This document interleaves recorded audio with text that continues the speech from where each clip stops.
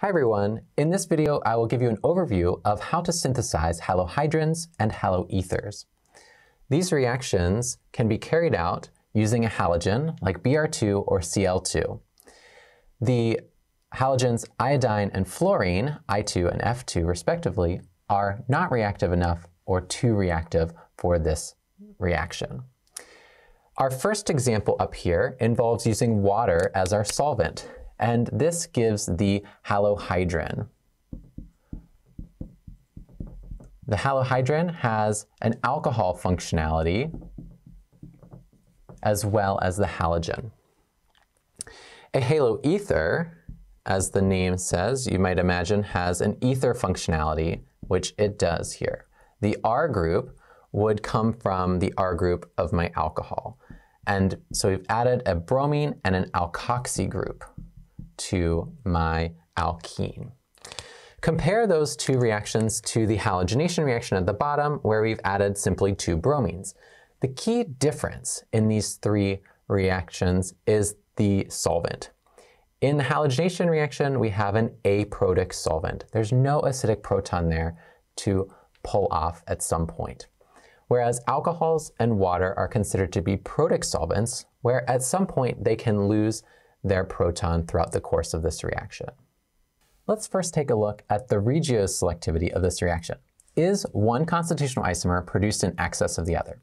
We have to look at the experimental evidence from this. So when we carry out this reaction in the lab, isolate and purify our products, we find that the major product has the bromine added to the primary site, the less substituted side, and the alcohol adding to the more substituted site. In this case, it is secondary.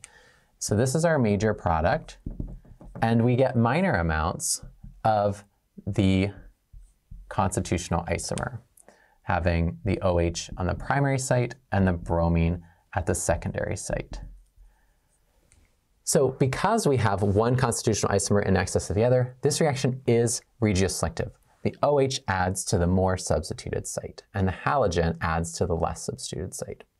Let's take a look at another example where this alkene now is equally substituted. In our first example, we had a monosubstituted alkene where there was a less substituted end and a more substituted end.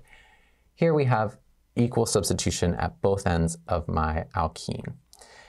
When we carry this reaction out, the halogen can add to one side and the alcohol can add to the other. And because they are equally substituted, there's nothing to drive the selectivity. There's no reason for one group to add on one carbon versus the other.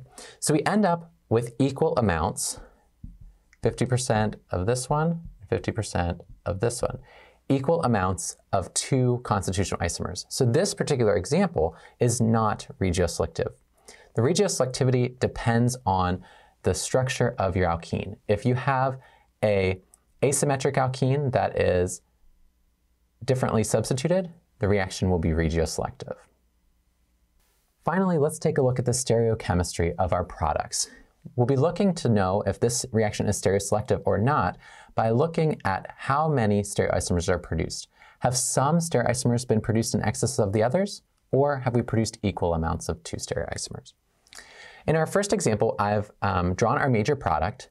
How many chiral centers have been generated here? This product has one chiral center. So there are two possible stereoisomers of this compound. We can have the OH going forward, or we can have the OH going backwards. These two compounds are enantiomers. When we analyze our product mixture, we find that these two products are produced in equal amounts. Equal mixture of enantiomers is known as racemic, and because there are two possible stereoisomers that have been produced in equal amounts, this example of the halohydrin synthesis is not stereoselective. Let's take a look at this cyclic example with cyclohexene.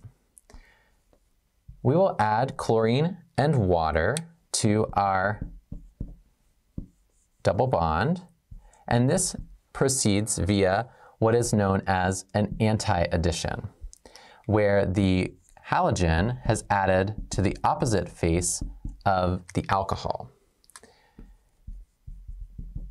This is consistent with the observations that we saw in the halogenation reaction itself. When we added 2 halogens to the double bond, it also proceeded via an anti-addition. In this case, we produced 2 chiral centers, and 2 chiral centers would mean there would be up to 4 possible stereoisomers in that family. Since 2 have been produced in excess of the other 2, this example is stereoselective for this synthesis of the halohydrin. Of course, if we replace any of the water with an alcohol in the examples that I've shown you, the outcomes will be identical with the ether functionality, the same stereochemistry, the same regiochemistry. In another video, we'll study the mechanism to understand why this reaction is regioselective and why it proceeds via an anti-addition. Thanks for watching.